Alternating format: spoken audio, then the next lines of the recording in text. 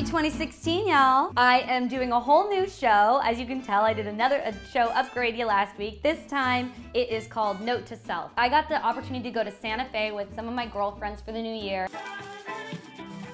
And it was exactly what I needed to connect with kind of like-minded people that, I don't know, just inspire me. I got to see a new environment with snow, and trust me, when you're from Southern California, snow is like the most amazing thing we've ever seen, ever. And when I was coming home on the plane, I thought to myself about sort of New Year's resolutions, and I usually always set like, I'm going to meditate, I'm going to go running, I'm going to eat super healthy, whatever I'm gonna do. And there's nothing wrong with that. I am not hating on that whatsoever. I think you need to ride whatever wave to self-improvement you can.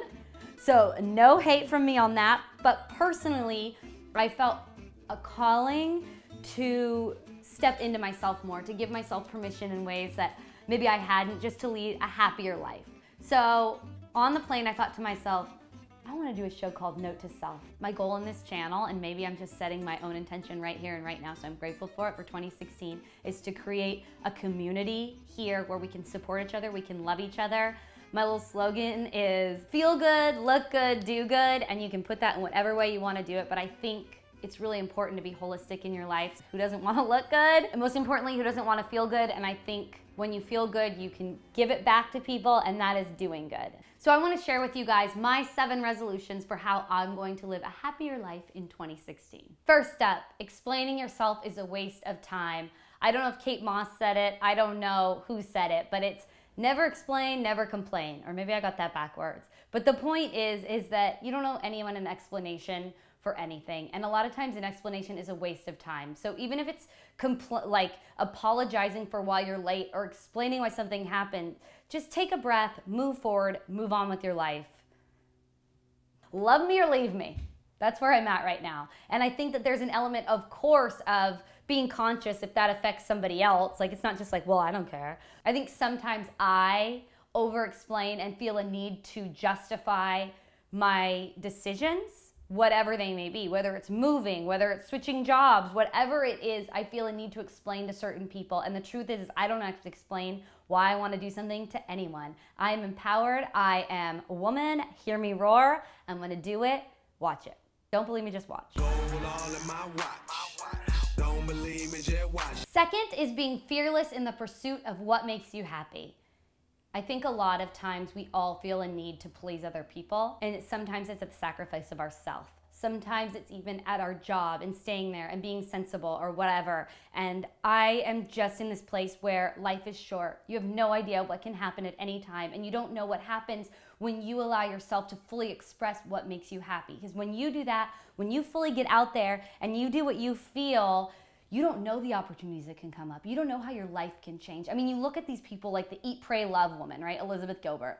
She didn't know that was gonna be a huge national phenomenon success. She took a huge risk, got a divorce, and that's why I think it resonates with so many people. Went across the world and did these things she wanted to do, and then in turn, she's on Super Soul Sunday and writing a slew of New York bestsellers. So I'm just saying that we all have our different version of what that is for us, but when we let go of what we think we need to do and we fearlessly pursue what we're passionate about, that's when the magic happens. And that's what I'm talking about. I'm trying to create some magic here in 2016.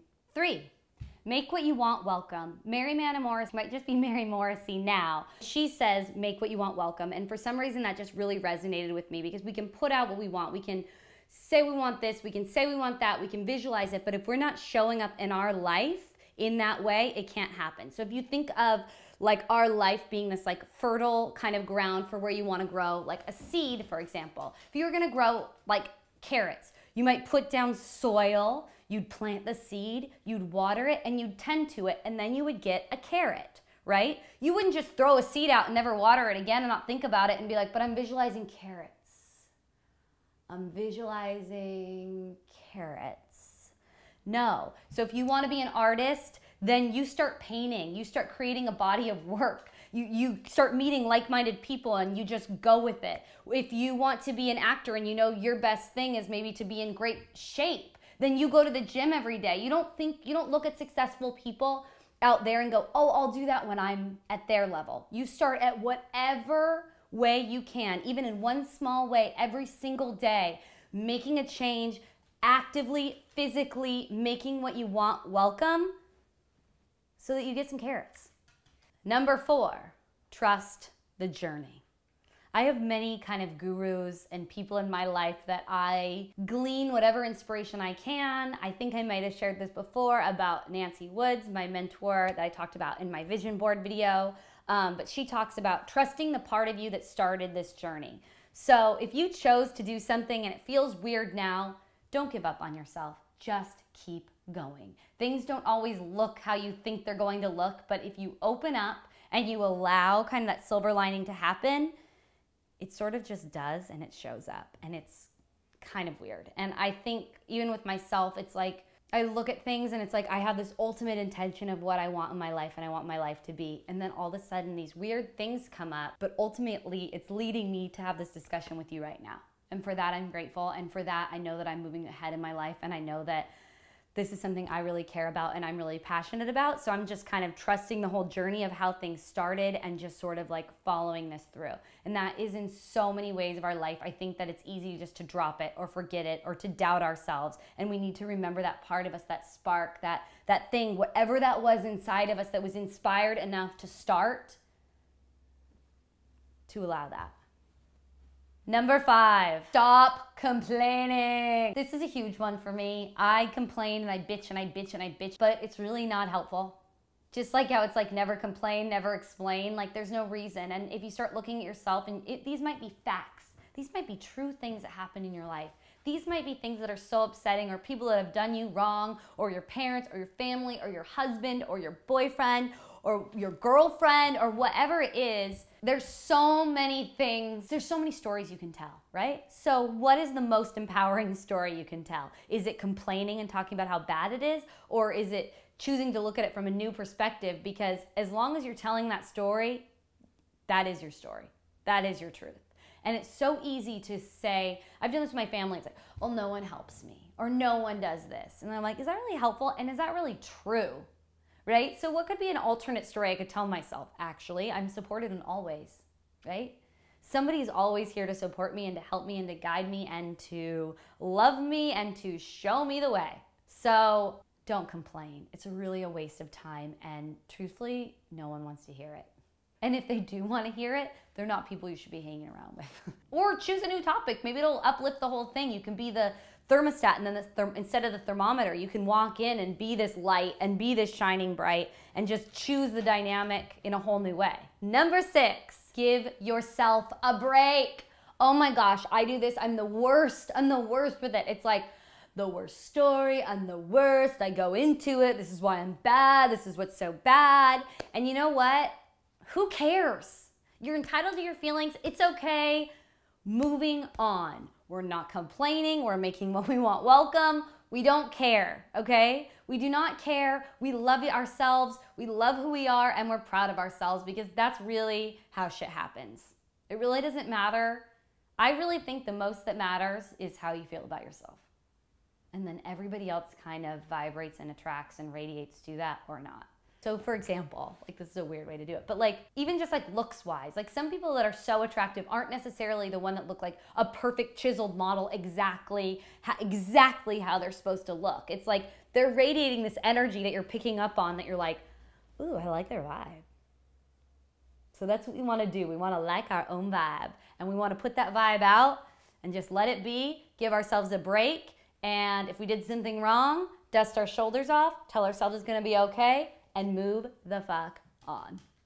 And finally, number 7, which actually, now that I realize it's number 7, it's kind of like the 7 habits of highly effective people, but not that. That maybe 7 is like a magic number. 7 spiritual laws of success. Vanessa's into numerology. What does 7 mean? Trust and openness is 7, you guys. I mean, that's not my 7th thing, but that's what 7 means. All of this that I'm sharing with you guys is kind of me talking to myself and trusting that if this is coming up for me and coming through me, and I'm in a position that I even feel like sharing this, that maybe somebody else feels like this too. And maybe somehow it's helpful for you.